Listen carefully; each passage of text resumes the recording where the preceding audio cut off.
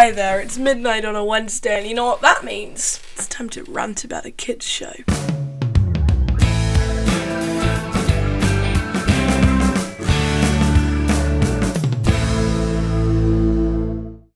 Comedy is subjective, you know? That's just true, you know? What you may think is funny, I may want to flush down a volcano. That's just how the world works. And when it comes to comedy, there are different types. There's sketch, stand-up, internet, and then there's comedy for kids. And here's the thing with kids' comedy. When done right, it's marvellous. Kids have something to enjoy. When done wrong, which is sadly most of the time, it is a flaming pile of garbage. Anyway, completely unrelated, today we're going to be talking about the Kids Tonight Show. Have you ever been watching Jimmy Fallon and just thought, you know what, I just wish he was for kids, you know? And I wish there was a slide and a ball pit and all that stuff, you know? For it to live up to its full potential, it really needs those things. And so luckily, Jimmy Fallon has, you know, graced us with this brand new show, The Kids Tonight Show. I want to get something out of the way first. My problem with The Kids Tonight Show is not the kids. They are fine, you know? I'm sure they're talented kids. They're here for a reason, obviously. My problem with the show is the writing. I have never seen a piece of media intended for children that is more clearly written by adults. I'm just saying, because it is about to be 2022, or it probably is 2022 by the time this video comes out, and they are making Fortnite jokes. 'Cause they always flossing. It's pretty exhausting, I'm not gonna lie. So let's rewind a bit. Let's see how the show starts. We're gonna go with the first episode, then I've got a few more clips to show you. Okay, so the show starts with a kind of cold open thing, and we learn that Jimmy Fallon is going to be the guest for this episode, and I think he's a great choice for a guest because, you know, kids love to laugh. Who else loves to laugh? Jimmy Fallon. They're talking to each other, you know, they're riffing, but, you know, he obviously can't be a part of the show properly because, you know, he's not a kid. So they're just trying to, and I quote, protect that kid vibe. Protect that kid vibe. So, you know, he can't be a guest for now. And so, you know, the show gets started, we get a title sequence, which I feel very intimidated. It's the Kids Tonight Show! The Tonight Show kids are staring at me again. So, one of the first things you'll notice about the show is that the audience may or may not be held hostage because they will not shut up. You know when you're watching a show and you just I wish the audience would interrupt more. That's what the audience do here. They're just constantly get clapping, you know, it's a kid's show, it's a show, but just take it down a notch, please. Take it down a notch.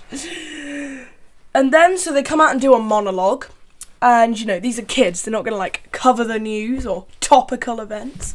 So, what do? They do joke book jokes. And by joke book jokes, I mean, like, the kind of jokes you'd find in those, like, big joke books that have, like, 400 jokes for smart kids or idiot kids or kids in general.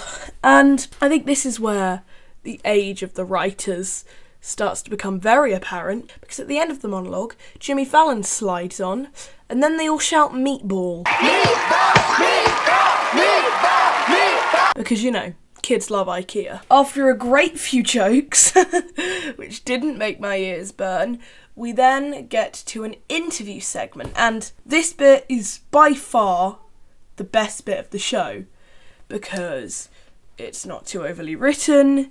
He just talks about you know, his childhood and how he got into comedy. And then we descend right back into madness because we find out that there's a secret word that for some reason they have to talk about. And at some point in the show, someone's gonna completely unscripted say the word because they don't know what the word is. So it's gonna be like, oh, it's gonna happen, and then it's the mayhem buzzer. And am I making sense? If I am, could you explain it to me? Because I don't know what's going on. What happens next? That's a good question, I hear you ask. The thing that happens next is drumming. The thing with this show is it constantly feels like my eardrums are being attacked.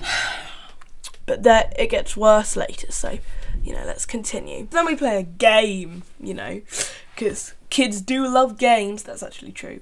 I've played Monopoly a lot in the last week because it's the week of Christmas as I film this, and games are fun. So let's see what games they play.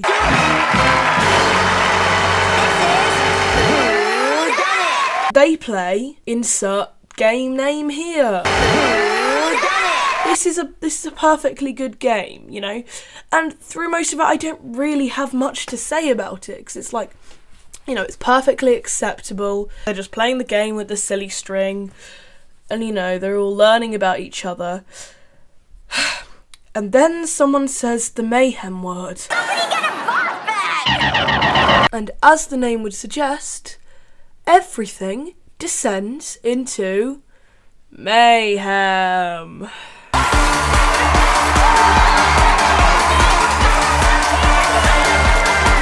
Which drugs were the editors on? Because I don't know what has to be going through your brain to edit that. So that's about it for that episode. They're relatively short episodes. So the next clip I want to show you is when the D'Amelios drop by. You know the D'Amelios. They are the TikTok girls. And yes, I am aware this is 2 videos in a row where I've talked about the D'Amelio sisters, but I filmed this one first, and I won't ever again, probably, unless I do something really dumb or entertaining. No promises. The TikTok girls, the TikTok kids, TikTok. This is what that show is doing to me, oh my god. So, you know, they ask some pretty basic questions about the humidity. Here you have the humidity, so you can walk out in LA and you'd be like, oh, it's hot. You can still like eat outside and stuff, right? Yeah. But here you can walk outside and you're gonna be like, oh. That's that kid vibe. So I actually think the kids are okay at interviewing. However, as soon as the show starts to get, you know, somewhat watchable to a capacity, then something random happens. Like, why is there a robber coming across the screen? Like that makes no sense. That makes no sense, okay? Thank you. So then they talk for a bit, and I think it's actually going pretty well at this point.